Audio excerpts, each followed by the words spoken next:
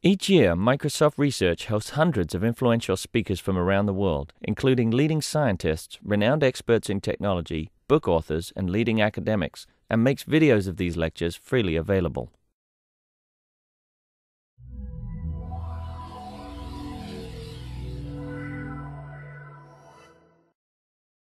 So I'm very pleased to welcome Dave Lindberg to MSR this morning. It's an opportunistic talk. He's on vacation. We managed to snag him as he was wandering by.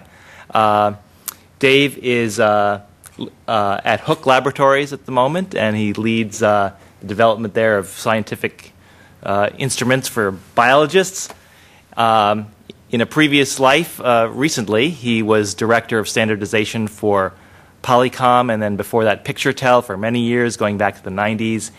He's got books on multimedia compression and contributions to books on multimedia compression. I first heard him give a keynote at the 2004 Picture Coding Symposium, or was it Packet Video Workshop, which is one of the best keynotes I've ever heard. So I'm confident he'll give a really nice talk here today.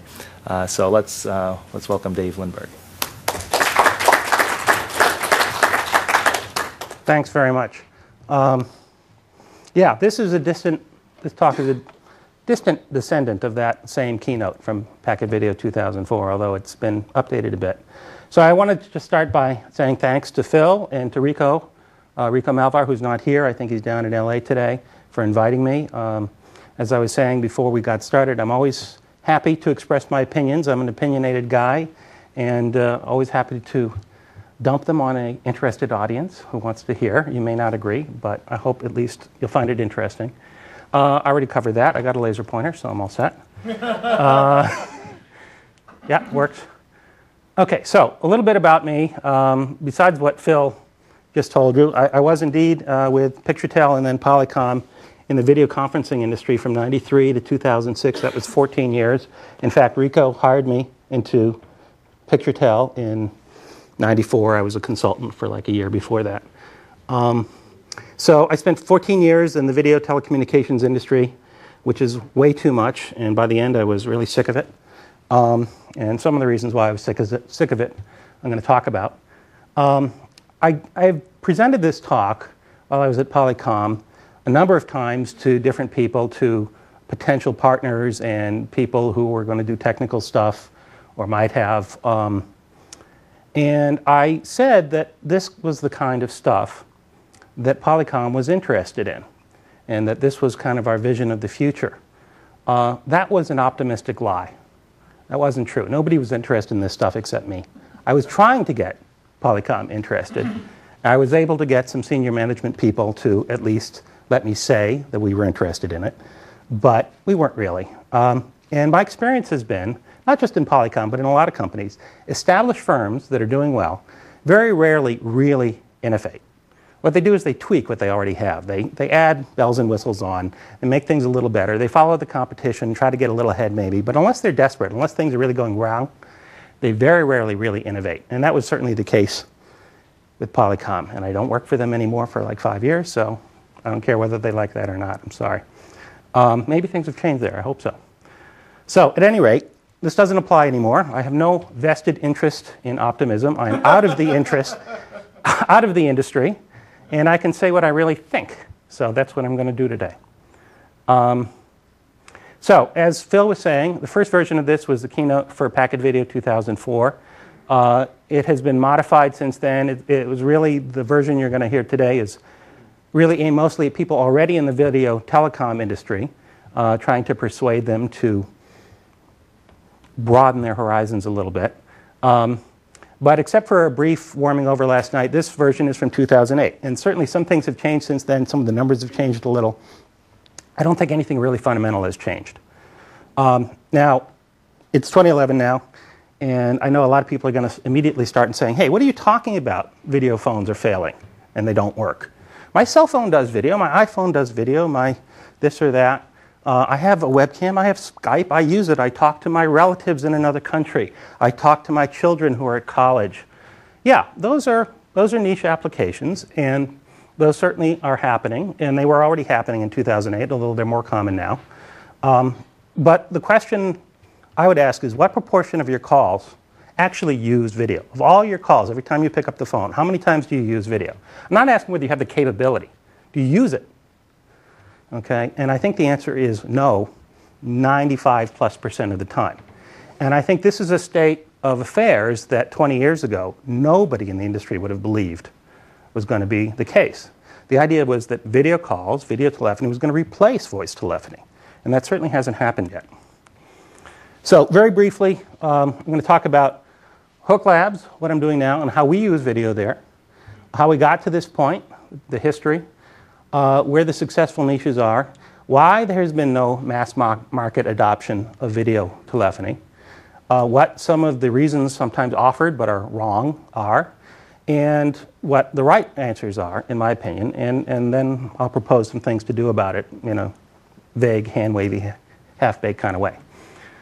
So my thesis, again, this is from 2008. Video telecommunications is in less than 1% of conference rooms. And again, this talk is oriented toward the video conferencing industry.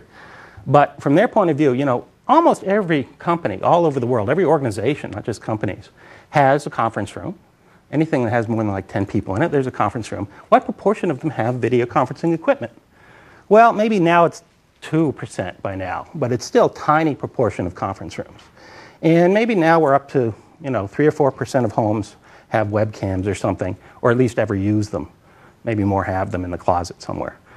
So mass acceptance of video has never really occurred, despite absolutely huge consumer enthusiasm. There's no question there's lots of interest. And despite good technical solutions to traditional problems. And I think the reason is that the quality of experience that you get when using video, the way we implement it today, falls short. The sense of being there is not like what people expect. In fact, when you're using video communications today, the sense of distance between yourself and the party on the other end is actually greater. The awareness of distance is greater when you're using video than when you're not using video. Okay? And I believe the reason for this is that we are savanna apes with highly adapted interpersonal reflexes. My apologies to any creationists in the audience, but we are animals, and we have behaviors like other animals. And video is not just another channel. People talk about text channel, audio channel, now there's a video channel, right? No, it's not the same thing. Okay, so Hook's use of video. This is, again, 4 years ago. I won't call us a startup anymore. We're 3.5, 4 years old. But we are a contract research organization and a manufacturer in the biotech industry. A typical contract research contract, $5,000 to $50,000 kind of range. Typical customer will give you somewhere between 3 and 10 of those. So it's fairly big business, a fairly large amount of money with a particular customer. And we have customers all over the world. Maybe 60, 65% of our contract research business comes from countries other than the United States. So they're not local. We have, you know, customers in basically every continent except for Antarctica and Africa. So you would think that this would be an ideal kind of situation where you would want to use video. Hook has a co-founder, myself, with 14 years in the industry. In 2008, it was necessary to say that we have a broadband internet connection. That's a little bit obvious now. We had Skype and webcams. We had a Polycom video conferencing system, a room conferencing system. The boy there is just for scale. So how often do we use video conferencing in our industry? And how often do our customers want to use it with us? Never. Zero. Not once. Not once in 4 years. Why not? And what can we do about it? That's what I want to talk about. So let me start by telling you about a video telephony system. It's kind of an interesting one. Here's some technical specs on it. 18 frames a second, progressive scan display, plasma display, pixel aspect ratio was 3:2. The image quality was described actually in the New York Times as excellent. The end-to-end latency was fantastic, 1 millisecond. Obviously not including propagation delay, but great, right? We can't build a system today like that. Here it is. April 1927, Bell Laboratories. This is often considered the first television. First television. Here's the big demo. This guy is Herbert Ives. He was the brain behind the thing. Here's Walter Gifford on the thing, president at the time of AT&T in New York, talking with Herbert Hoover, Secretary of Commerce at the time, in Washington, D.C., on the video phone. Big deal. Television at that time, the term meant telephone plus vision, right? You already had a telephone, now you're adding vision to it, so you get television. The thing had a 50 by 50 pixel display, 2,500 pixels, neon bulbs, well, plasma, okay.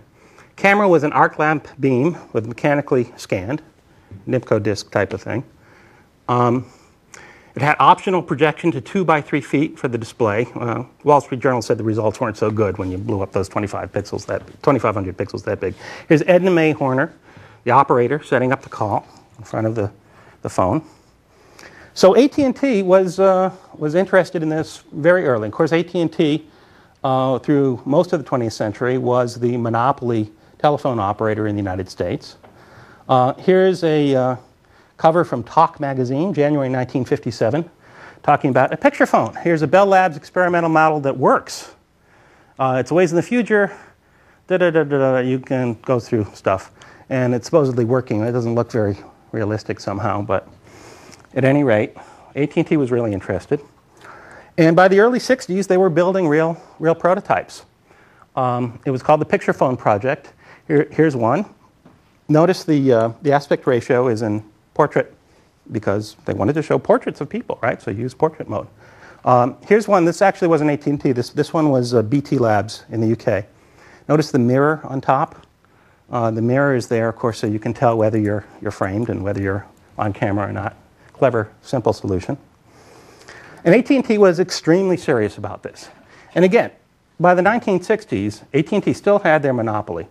They didn't have to worry about price. They didn't have to worry about expense too much. And AT&T Bell Labs in the 60s was the place where all the bright people were, all the top minds of the technical world. I mean, you know, you go to the cafeteria and lunch was served by a Nobel laureate. Plenty of smart business people. They didn't just do things, you know, without thinking about it. By 1964, they introduced service with the Mod 1 picture phone.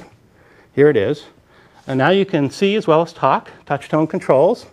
Attended service between New York, Washington, and Chicago began in 1964. By 1969, they had the Mod 2, which is here. You notice now they've gone to a more square aspect ratio screen. They already figured out that there's a problem here. They didn't realize how big the problem was. But so talking about framing, here's an ad. Of course, when you have the model in the advertisement, it looks great. Here's a more typical use of what it really looks like. The boy's chin is cut off. And of course, from the far end point of view, probably the only person on screen is the kid in the middle. The parents are probably not in the picture at all. AT&T was not alone. There was lots and lots of investment. There was lots of market research. There were lots of usability studies.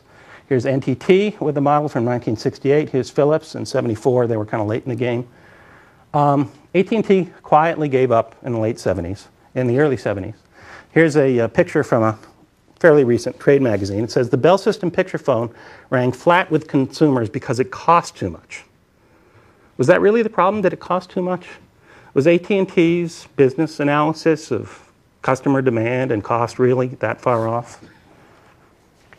Moving on to the 80s, still image picture phones were introduced by the Japanese consumer electronics industry. I remember seeing them in the stores. They used a regular POTS phone line with a modem. You pushed a button, and it took about 5 seconds to send a single black and white frame, no audio during the transmission. They thought these would sell like hotcakes and everybody would want them. Does anybody even remember these? Okay, 1 or 2 people remember them. Good. So I tried hard a few years ago to find pictures of these on the web and was unable to. That tells you how obscure they were. 1992, AT&T's still at it. They introduced the Videophone 2500. Here's Newsweek magazine, January 20th, 1992, predicting that 10 years from now, video phones will be as popular as cordless phones and fax machines. Last week, AT&T introduced the first full-color video phone that operates over regular phone lines. They weren't alone. Marconi and others had similar products. Here it was. I remember seeing this at a trade show when it was introduced. It was very unimpressive. But since then, there have been a lot of more video phones introduced. They all worked, technically. This was the Siemens T-View in 1997. This was an ISDN phone at 128 kilobits a second. Picture quality was pretty good. This was a nice one. I used that one. Their makers all expected commercial success. People don't go into manufacturing a product like this without expecting to sell some and make some money. And why shouldn't they? I mean, consumers are consistently excited at the idea of video telecommunication. If you tell them you're going to offer this, they say, yeah, I really want that. So maybe you're thinking the technology wasn't ready. Maybe that was the problem. Maybe it was too expensive. Maybe the video quality wasn't good enough. Maybe there wasn't enough bandwidth. Maybe the time is right now. Maybe your company or some company you know of is thinking about introducing a video phone. And maybe you think now is the time. Well, if so, you're not alone. A lot of people have introduced video phones. Quite a lot. More than you might think. A lot more. I haven't updated this since 2008. I could get another 3 or 4 slides out of this if I went online now. None of these are duplicates. These are all separate. So today, of course, video phones are in every home and every office, right? Video calling has replaced voice calling. No. Why not? People want video communication. Witness all the attempts. Just talk to the potential users. There's lots and lots of excitement. But they don't buy it, or if they get it for free, as they do with the cell phone these days, or Skype, it's pretty much free, they don't use it when it's offered, except for narrow niche applications. People do use the niche applications. For some reason, people are disappointed. When they try it, they think this is neat, and then they never use it again. And we need to understand why before we can fix it. I've always believed that asking the right question is 80% of solving any problem. So, progress so far, okay. Again, this talk was aimed at the video conferencing industry. These numbers are from 4 years ago. At that time, the conferencing industry was maybe $2 billion a year, generously, maybe half of that, hardware, half services. It doesn't seem to be growing much. Telepresence certainly has been coming on strong. Back then it was $100 million a year. I have no idea what it is now. But it's expensive, and that limits the market size. So video conferencing has been offered to an organization since the mid-'80s. More than, 25 years now. It has certainly been more successful than video phones. And I think this is because, first of all, it's a high-value application. People use it when having video and adding something to the conversation is important. They give you, compared to a video phone, a relatively big picture with relatively high resolution, which means there's less restriction on where people are in the frame. It is more like being there than a video phone. But I think most of all, it's used at work. People are paid to use it. Okay? People don't really choose to use it. But, okay, here's some numbers. Now, this is from 2008. This was actually, I found this a couple of weeks before I prepared these slides back then. Here's the percent of internet traffic on different applications. And ignore everything after 2008. These are just kind of bullshit projections. But 2008 numbers are real. Okay, so peer-to-peer, 44%. Online video, watching YouTube, stuff like that, 25.3. Online video, 6.2. Web, 20%. Gaming, 3.5%. VoIP, 1.1%. Video communications, 0.7%, dead last. And as we all know, video is a bandwidth hog, right? So that's pretty small. Even then, with these ridiculously optimistic forward projections with these curves that you always get, there wasn't a lot of optimism that it was going to get much better. So after 20 years plus 25, video is in less than 1%, maybe now it's 2% of conference room. So the good news is there's lots of room for growth in that market. But I think similar problems as stopped video telephony have stopped video conferencing. So people want, yeah, please. Yeah. What did you mean by P2P? Peer-to-peer, file sharing, mostly. Yeah, I mean, I'm assuming, I just found this online somewhere, but I assume that's what they mean. Piracy. Yes. It's not all piracy, it's just most piracy. Okay. And these numbers came ultimately from Cisco, for what it's worth. So people want want video communication. So why? Why hasn't this taken off the way everybody expected?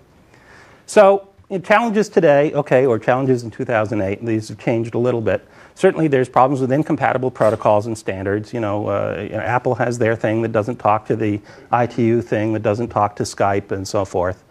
Nets and firewalls certainly have been a problem, although that's mostly a problem in organizations. It's not such a big problem at home.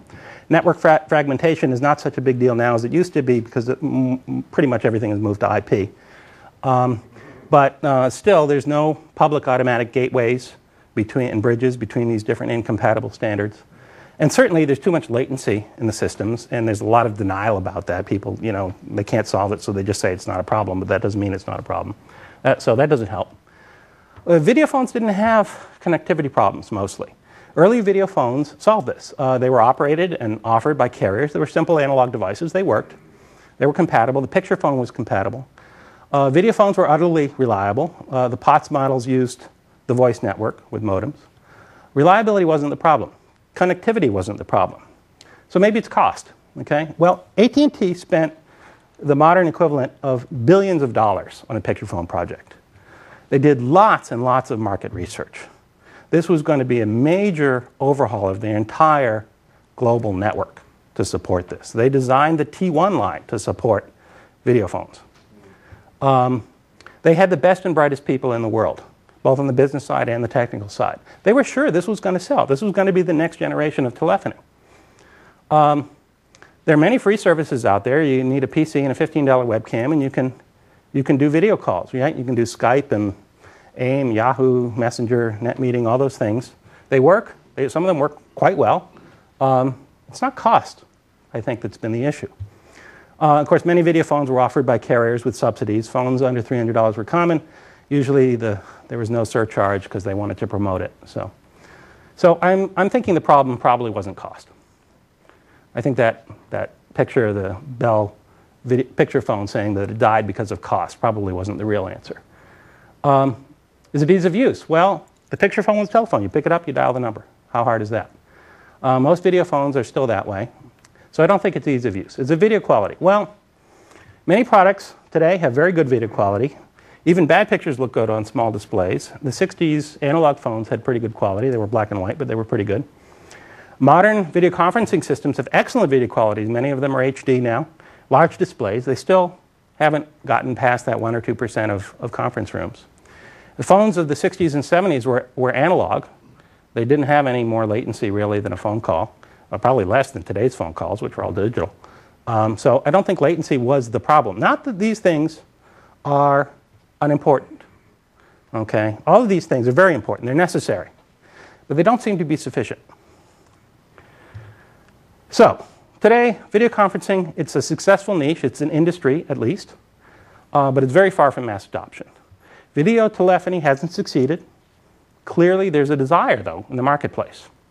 I don't think current issues, all those things I just went through, explain why all these things have failed in the past. Standards and connectivity were solved for video phones. Latency wasn't a problem in analog days. So what is the issue? Why haven't users embraced video telephony? Well, you could look at fiction. And fiction has a long history of looking at video communications. And fiction certainly creates expectations. This is a frame from Metropolis in 1926. You can see conversation on the video phone there. By the way, notice that the sight line here, this guy is looking sort of not in the right direction. But more importantly, fiction reflects expectations. Here we have Jane Jetson talking with her friend on the beach somewhere, sitting on a beach blanket in 1962.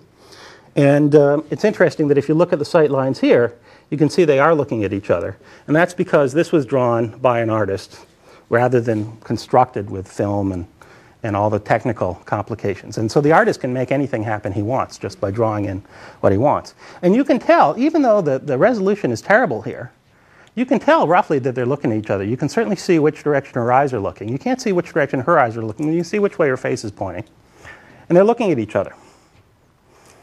Where are the cameras? Okay, forget about Jane, okay? We can imagine where the cameras might be for her. What about her friend on the beach? Where's the camera? It's on a tripod about 20 feet. Okay? This is impossible. Okay? We can't do this. But it's what consumers expect. And the fact that the artist drew it this way tells you that this is what consumers expect. Okay? In video, we always have perfect framing, perfect lighting. Okay? 1967.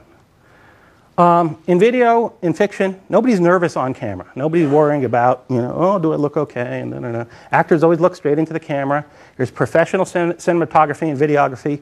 There's multiple camera positions and zooms and cuts and directors to choose the best shots. Okay? Everything looks great in fictional video. Yeah. But real video is not like fictional video. Fictional video is fake. But it reflects the expectations of users. And sometimes it offers ideas, because artists are often smarter about this kind of stuff, and TV designers and movie set designers are often more intuitive about this stuff than scientists and engineers are. So what will it take for mass adoption? I think it will take more than just cost, control, latency, reliability, connectivity, resolution, picture size, ease of use. All of these are necessary, but they do not seem to be sufficient. So what is it? I think it's something I'll call quality of experience. The sense of being there is disappointing. People expect something and they don't get it. Whatever they get, whatever it is, somehow it's not enough. The sense of awareness of distance is actually greater when you're using video than when you're on the telephone. And I'm going to talk about why. So video conferencing is not enough like being in the same place. You don't have eye contact. You don't have peripheral vision. You don't have depth perception. You're worried about framing. Am I in the picture? Am I not in the picture? Perceived distance can be completely wrong.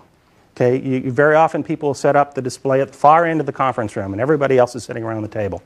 So that person on the video is way, way, way from everybody else.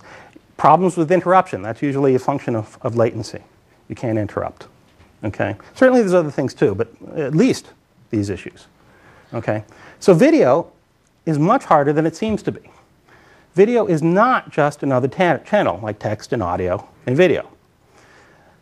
For text, you can put the keyboard anywhere you want. Far end can't tell. Doesn't matter.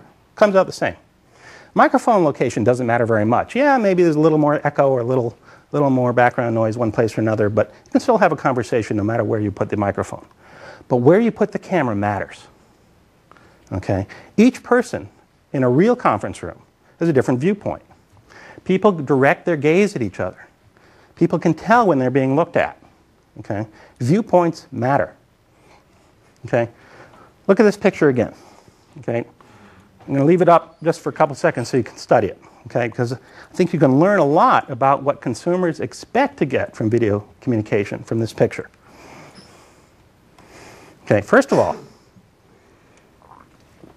Mr. Spacely, who's the boss here, is much larger than George Jetson in the picture. And that's because Mr. Spacely is the boss. You can tell by the Hitler mustache. Okay? Some people say I have a slight resemblance to Mr. Spacely. That's why I don't wear the mustache. Now, I think you can tell from Jetson's reaction that he's not really thinking about whether he's in the frame.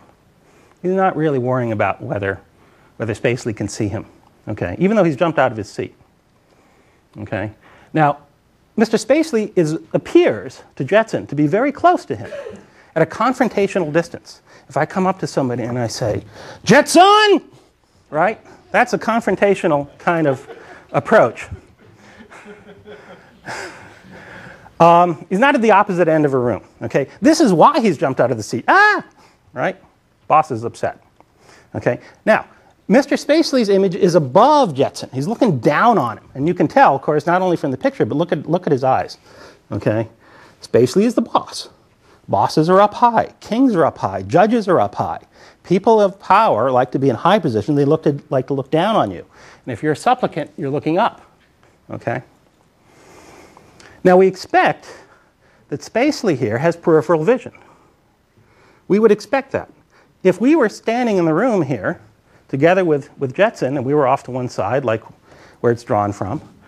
We expect that if Spacely's eyes were pointed toward us, he would be able to see us, right? And we can tell who Spacely is looking at, right? Look at his eyes. They have eye contact. We can tell. Can you tell with current video who somebody is looking at? I don't think so. We, the viewer, don't have eye contact with either of them. Okay? They are looking at each other, not at us, and we can tell. Okay? This is obvious. Again, you can barely see. Look how little resolution you have in that picture of Jetson's eyes. But the human brain is very, very good at detecting direction of gaze. Incredibly good. There are good evolutionary reasons for that, because if you weren't good at that, you didn't live long or find mates. Okay? If we were in the room, this would all feel very natural. The artist knows all this without being told. Video engineers, unfortunately, don't. Okay? Viewpoints and perspectives. Image size matters. Display distance matters. Okay? And they depend on each other. They're interdependent. And they depend on the type of conversation. Okay? Some conversations are very formal, distant. Others are very intimate and close. Okay? Camera height matters, like I was saying a moment ago. If your face is above the camera, you will appear dominant, like Mr. Spacely. Okay? But there's no single right answer. People can move around. People can stand up. They can sit down. There's multiple viewers in different positions in a conference room. Some of them are up high. Some of them are sitting. Right? It's hard. Framing. Okay? I'll just play the video clip. Hope this comes out, because we'll see. More to the left, Mom. I can't see you. I can see you. Yes, but that doesn't mean I can see you. You had it right before. Honey, why don't they put the camera right where you are? And that way, I won't have to move all over the place. Just move to the left. Honey, John is here. Honey, I'm not sure where the camera is. It is the tiny hole right above the screen. I don't think I have the same one you do. Yes, of course you do. It's the same phone. Just move to your right. Come. Oh, that's your left. I can't hear you. Mother! Mom! Stay there. That's good. Hold it. Just stay right there. That's fine. Don't move. But good enough. Okay, so point made, I guess. That was Rob Morrow and Debbie Reynolds in Mother. Lousy movie, but I like the clip, and I apologize for the rough edits. That's my fault. In film and television, which is what we're all used to when we see video, directors choose the right shot. They change shots to focus your attention on what you're supposed to be paying attention to. Okay? Just like in a real conversation with real people, you move your eyes, you move your head, and you pay attention to different people at different times. Okay? It doesn't happen in today's video systems. Whoops, wrong button. Okay? So even having to think about framing can be very distracting, as was just illustrated. Okay? You want it to be loose enough for freedom of movement. You don't want to have to be in one place. You want to be able to feel natural. But at the same time, you need to have enough detail and enough size to see faces clearly. And it's hard to have both at the same time. Now, this has been pretty much achieved with today's telepresence systems. I think things like Skype still don't really do it, although they work okay for just one person. If there's more than one person at each end, it's a problem. Perceived interpersonal distance is an issue. Here's a pair of people who look like they're having some kind of intimate, close conversation. Here's a couple of people who look a little more formal. It's very important. People adjust their interpersonal distance depending on what kind of conversation they're having. If they get too close, they feel crowded. If they get too far, they feel distant. And this is controlled both by the size of the image and the distance of the image. But again, the problem is the right distance varies by the type of conversation. There's no single right answer. Okay? And there's some cultural dependence as well. Some cultures just naturally have a closer distance than others. So, more stuff to worry about. Peripheral vision. Who's there? Who's in the room? Who's looking at us? Who's paying attention to us? Who's paying attention to the conversation? Who's drifting off? Who's trying to interrupt? Side conversations. How do you whisper in somebody's ear and say, well, we should bring something up? Depth perception, okay? And of course, you can do it by focus, you can do it by parallax. Okay, we are animals. We are not machines. We are savanna apes, evolved to live in tribes of 50 to 300 individuals, okay? That's still what we are. A lot of social problems that we have, I think, come from the fact that we are evolved to live in an environment very different than the one we actually live in. Our interpersonal communication skills are highly adapted for that environment. It was critical for our ancestors to correctly assess subtle interpersonal cues in order to survive and reproduce. Is this person going to attack you, or are they going to be your friend? Are they going to trade with you? Are they going to lure you in and kill you, right? Are you going to get a mate? Are you going to have children or not? We do not have channels or pipes or ports like machines do, okay? Visual communications is not just another channel. It's something fundamentally different. Okay, so now the last part where I kind of wave my hands and hope. Why is all this so hard? Voice telephony doesn't have these problems, right? People use that all the time. People like it. It's very successful. So why does adding video to something that's already successful make things worse? Because people evolved to talk in the dark. That's why. We have this natural, evolved ability to communicate with each other in darkness. And so, when we're on the phone, where we are is in the dark. And that feels natural, because that's something we're evolved to do. This is why, if you close your eyes when you're on the phone, it feels more intimate. It feels like you're having a more intimate conversation than if you open your eyes. Okay, because that's like being in the dark. So, what do we do about this? Well, I think the fundamental problem has been that engineers and scientists, and in that group I include myself. Yeah, please. Do you have evidence to that statement that you made?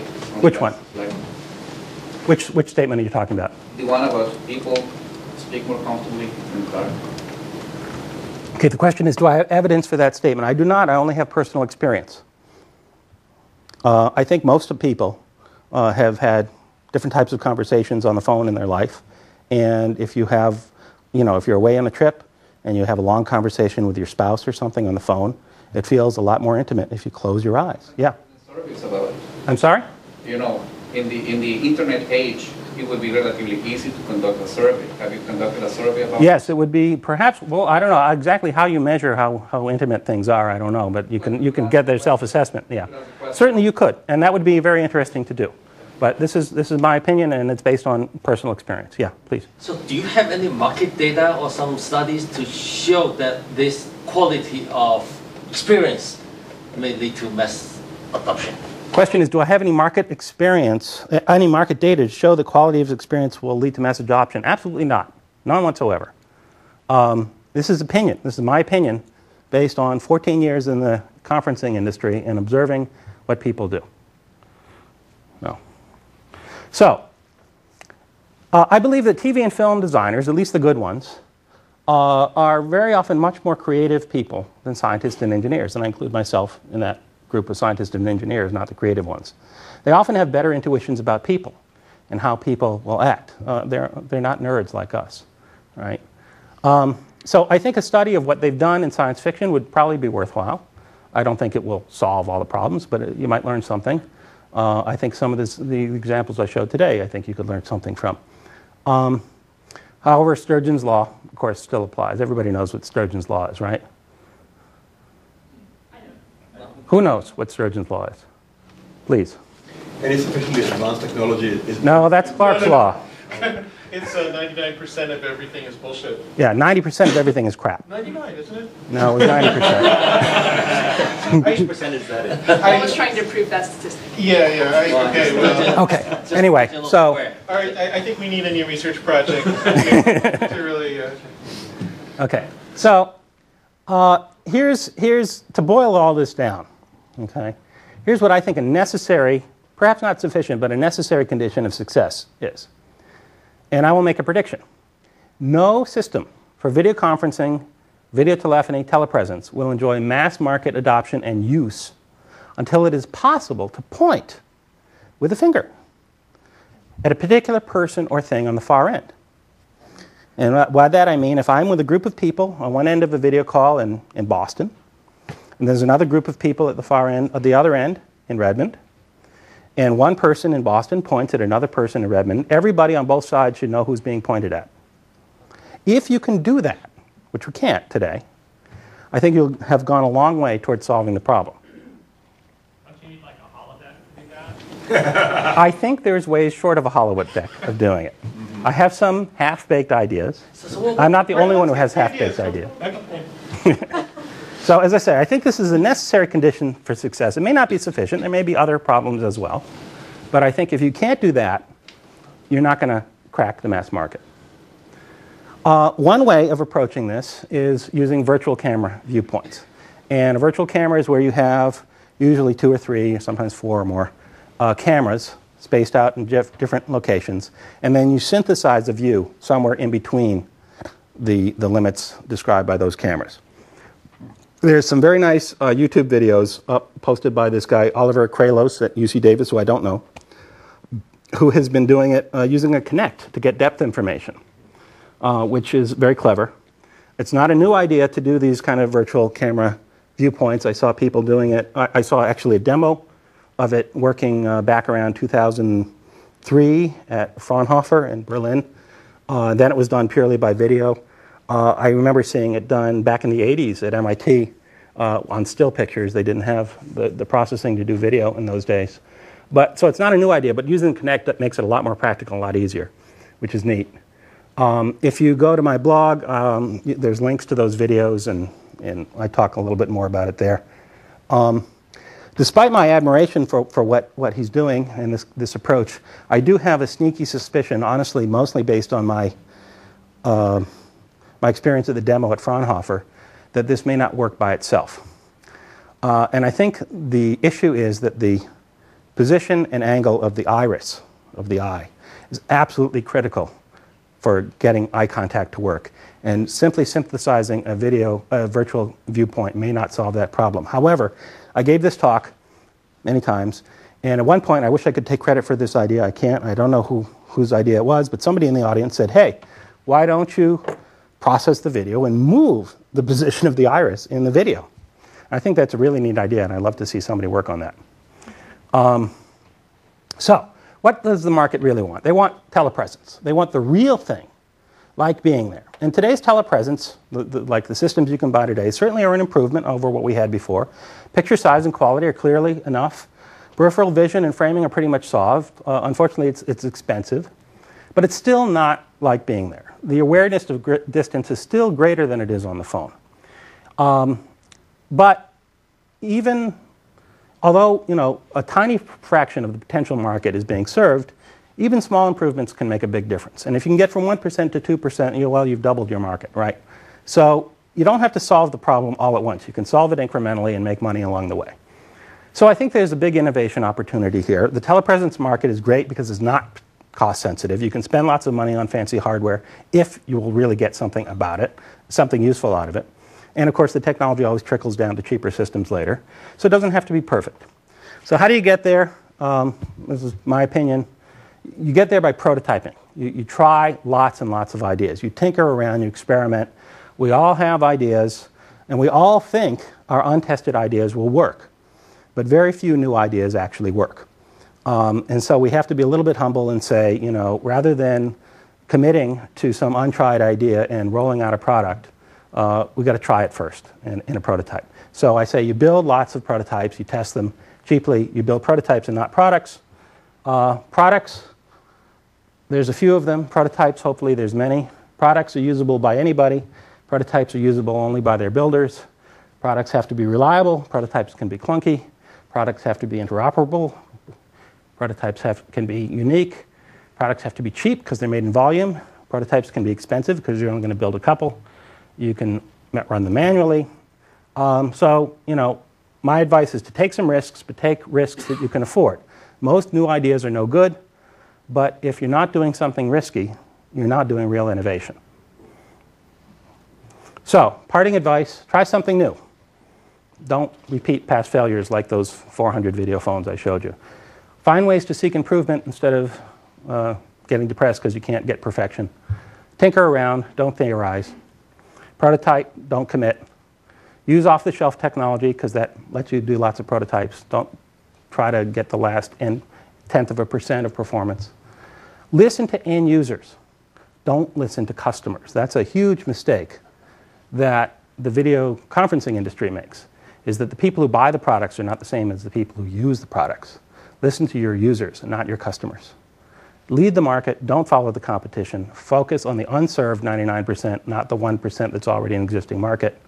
Someone will get there eventually, and why not you? So thank you.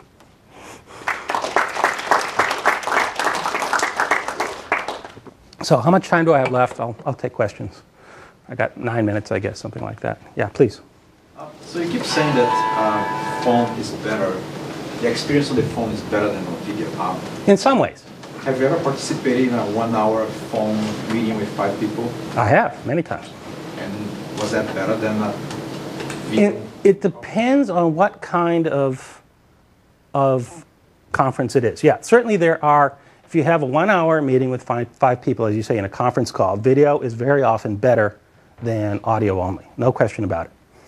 But in the kind of calls most people make most of the time, which are one-on-one, pick up the phone, you call somebody.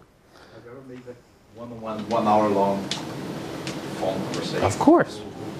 I'm 50 years old. I've made quite a few phone calls by now. No, because my experience is like phone calls are better if you just want to say something. So if I call someone and say, hey, can you, and it's like a 1 minute conversation, that's better. I do have regular meetings with people, and they are always on video. It's just much better for longer conversations. So if it's a 1 hour interaction, then you're a technical. Okay, so let me just repeat the question so it gets picked up. So the question is, you know, have I been in the experience of hour-long meetings with 5 people or hour-long meetings with 1 people on the phone versus on video, and which is better? Obviously, I have. I've done it both ways. And there are times when video is certainly better, particularly if it's a long meeting with people that you don't know terribly well,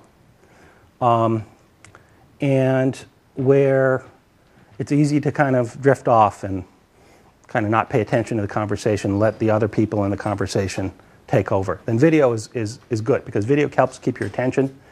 It lets you look at people. There's other times when it's clearly worse. But I think if you look at the experience in the marketplace and you look at how people actually use video when they have the ability to use video, and you look at people's behavior when they have the option, you'll find that people use video for very narrow niche applications. Okay, here in the audience is my stepson. He's in college. When he's in college, we made a few Skype calls so we could talk to him and see how he's doing. We did it 2 or 3 times, and then we never did it again, right?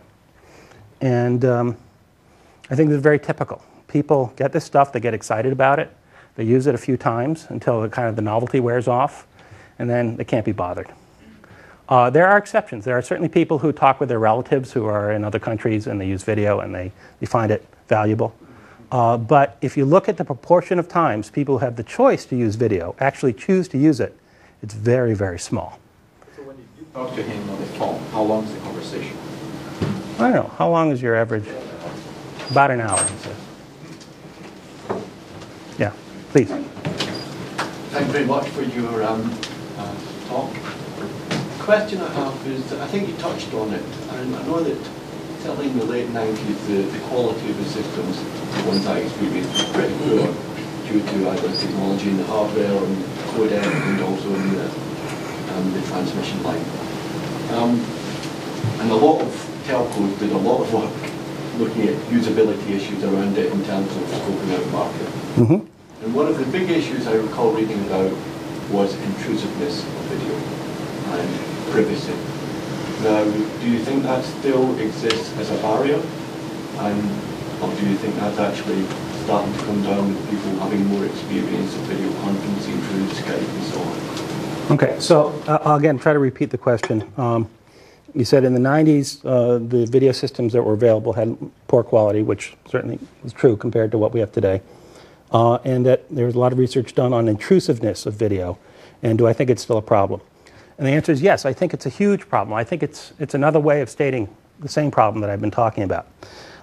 By intrusiveness, at least the way I'm going to interpret it, what's uncomfortable about being on video is that unlike right here, where there's an audience, there's 20 or 30 people here, and I can tell that people are looking at me, and I can tell that other people are looking down at their laptops or something, and I can react appropriately. I control my behavior. I don't pick my nose.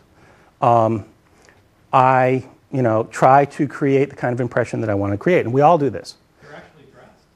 I'm actually dressed. That's right. I'm dressed. And I've been in the desert for a week, and I was wearing shorts and torn T-shirts, and I put on clean jeans and a shirt.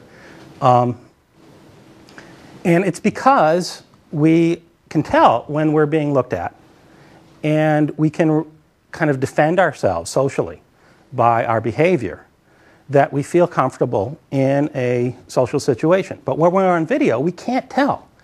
Even when everybody's focusing on somebody else, and you're not the speaker, you're just listening, you can't tell if people are looking at you or not. And that's what makes it uncomfortable, because you kind of have to assume the worst case. You have to assume that they are looking at you all the time, and that's stressful after a while. You can't just be a member of the audience, okay? So I think, yes, intrusiveness is a huge issue, and if you could solve some of these issues I talked about, it would become less intrusive. Yes, please. Hey, I was curious, of the things you've seen, either products or experiments, what are the ones that you've liked the best lately? Well, honestly, I haven't been paying a lot of attention lately. I've been in the biotech industry. The question was, what is recent stuff do I like the best? The most interesting thing I've seen lately is what I talked about, Oliver Kralos, only because he's doing virtual camera viewpoints in a inexpensive and efficient way. Obviously, there's a lot of rough edges still, but it looks like I would love to see somebody turn that into a product.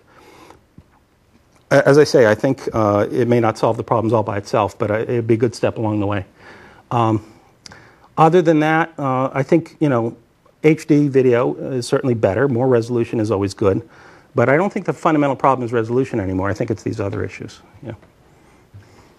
Yes, you say good things about voice. So I work on voice for long. There are some fundamental problems with voice, which video can complement, such as when you are talking at the noisy environment, you just have to to be really squeeze to that. And under that condition, you have to just tiny bit of video clip. You actually can help you to understand a lot better. So before I heard your talk, I always thought that the problem, going through your abstract, I always thought that the problem is the ease of use, right? Because every time you want to use a video, you have to. I mean, in the room, for example, you also have to twist your position of your camera a little bit to make sure that you are there. So that now hearing your talk, it just struck me that that doesn't seem to be the problem if you do things all right. So is there any? Before you saw all these difficult technical problems you mentioned here, pointing finger or otherwise, is there any way that actually somehow use the low-end video just in such a way to complement some weakness of the video, of the voice, in such a way that the chip combination can give better experience? Okay, so let me try to summarize the question as I understand it. So you're saying that audio can have problems where you have trouble understanding things and there can be noise. And you're asking, can video be used to improve comprehension by well, obviously the answer is yes. Obviously, just now as you're asking the question, you're waving your hands, and I can see you waving your hands, and we don't wave our hands for no reason. We're trying to communicate something by doing that. There's a limit to how much video can improve comprehension. I mean, if you can see people perfectly well and you still can't hear what they're saying, you're still going to have a problem unless you know sign language. But yeah, certainly can help. And I'm not saying today's video is useless. Okay, obviously there's an industry there. There's people who use it. There's people who like it. But what I am saying is that the amount of use and the size of the market is tiny, infinitesimal compared to what anybody expected and to what it could be if it worked properly. Okay? That's all I'm trying to say. Yeah, but it looks like on the FaceTime, right? I haven't used that, but as some demo FaceTime. Once it becomes available easily, people will use them more. I will use it, if as a turn on. That's what everybody says. Is if only I had it and it was convenient, I would use it all the time. But you won't. You will use it 3 or 4 times, and then you'll never use it again. Yeah, please. The United States may be an outlier because it had over 100 years of telephones that worked and were available, unlike most of the world. Do other countries differ here? They used to say that half of France is waiting for a telephone line and the other half is waiting for a dial tone. Okay. And I've seen worse than... Okay, is that a question? Yeah, are other countries different? Same here. How do other countries do? I haven't seen any difference in the things I'm talking about on a national basis. I have seen video used in many countries around the world, and I don't see any differences. Maybe there's some place where people are different. I don't know, but I haven't seen it. Yeah, Toby. Well, to answer the question over here, I'm on the phone with a dozen people or so, 8 to 10 hours a week. And oftentimes those are 6 or 7 a.m., 1 hour to 90-minute teleconferences with people in Tokyo and Helsinki, and because you have to schedule them at weird times to get people around the world on the call. And we never use video. And yet we have very productive calls. And the thing that increases the productivity exponentially is web conferencing.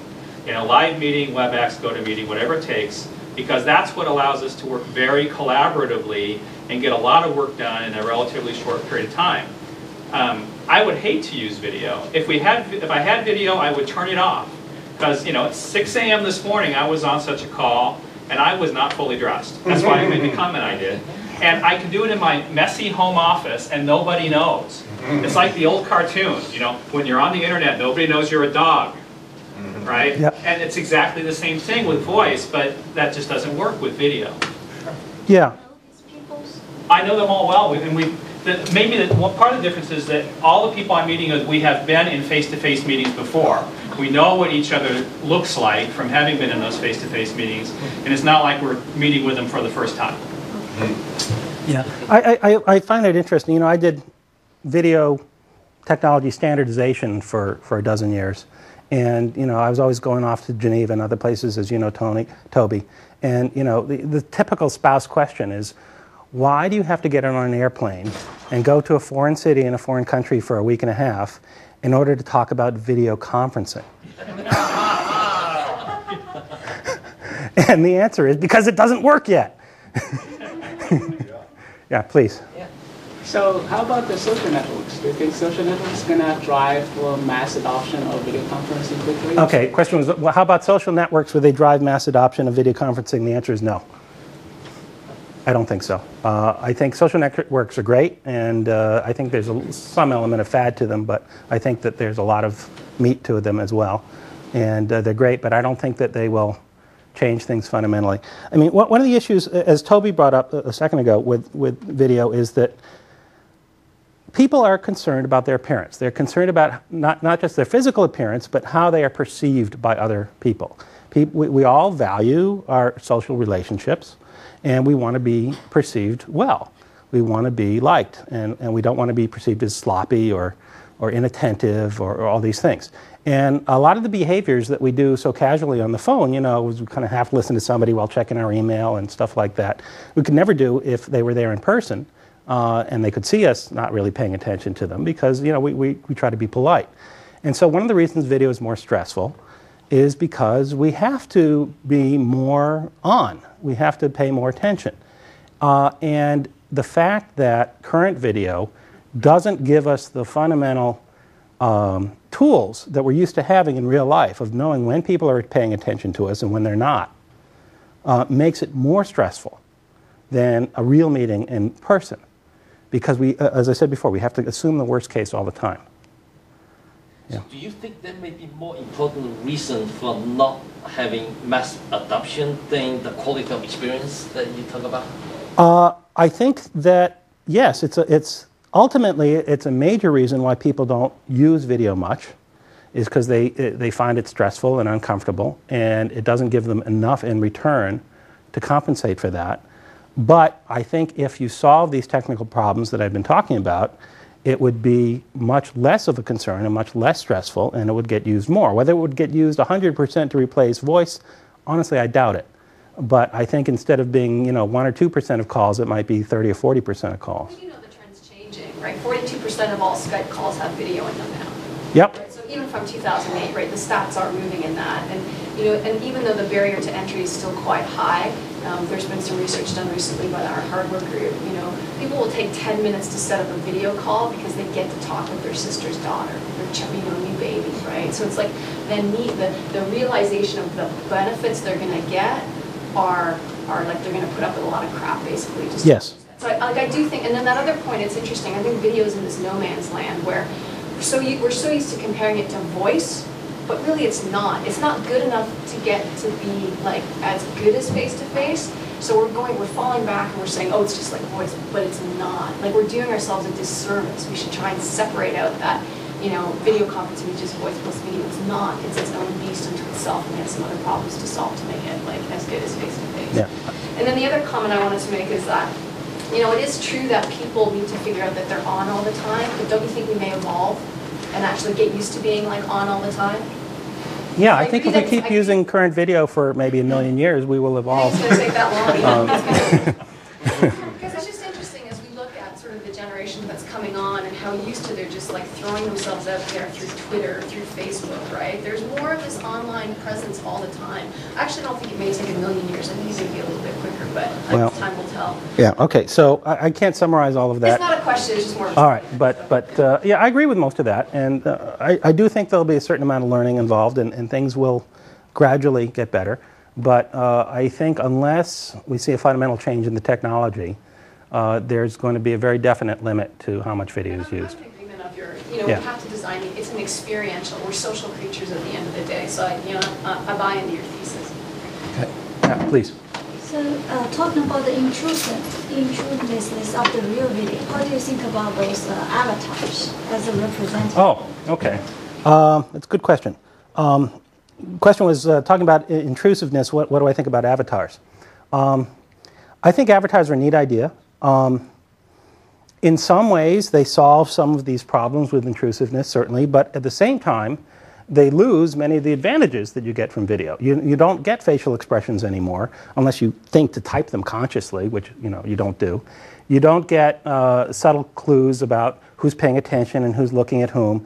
And so, although avatars don't have many of the problems that video has, they also don't have many of the advantages that video has. So I'm not a big advocate of that. And of course, then there's the problem of the uncanny valley, right? Where if you try to make the avatars look too natural, then they look really weird, and people don't like them. So usually avatars are very cartoonish for that reason, and that's probably a good thing. I do kind of like the idea, I'd like to see it tried a little more, of extracting the images of people, the real video captured, optically captured images of people, and placing them in a common virtual environment. And that might be an interesting thing to experiment with.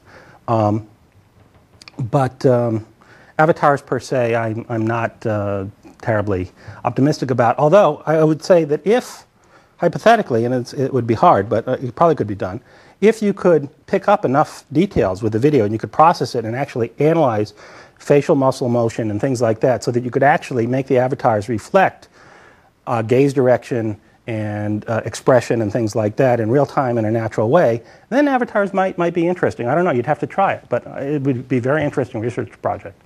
Yeah, please. Have they tried to extract gaze direction and ship it separately from the rest of the image so it gets there with less delay and less inaccuracy? Not that I've heard of. The question is, has people tried to extract gaze direction? The answer is not that I've heard of, but I wouldn't be surprised if somebody has done it and I haven't heard of it.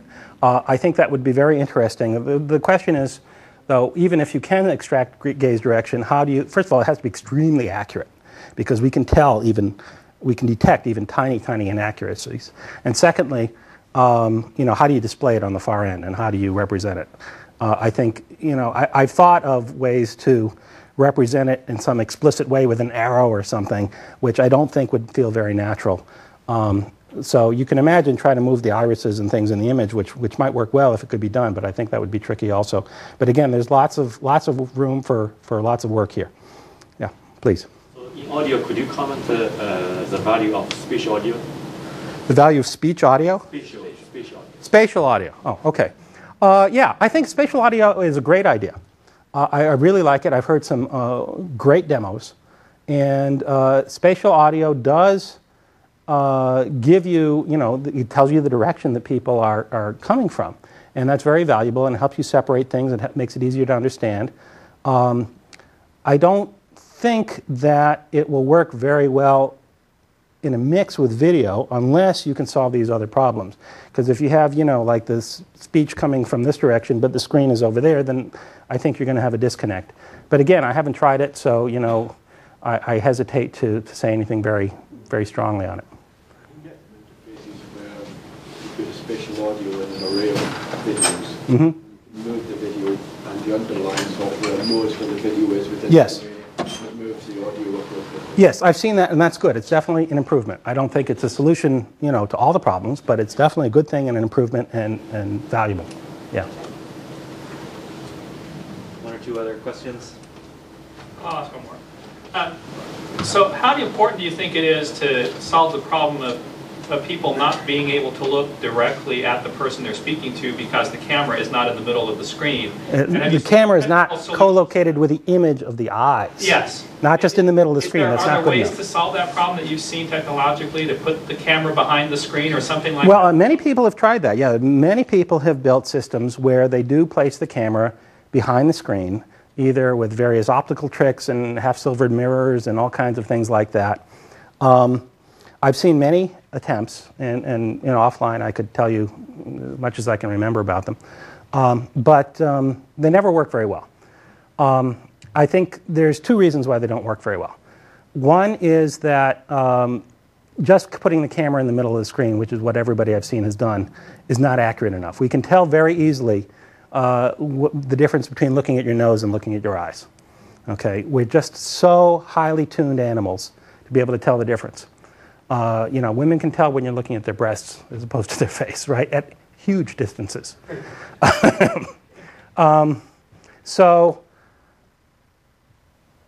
So that's one problem. The other problem is that all those optical schemes usually add a lot of distance to the optical path between the display and the viewer. And the result is that the image appears to be very far away and not at a natural conversational distance. So. All right. Well, thank you.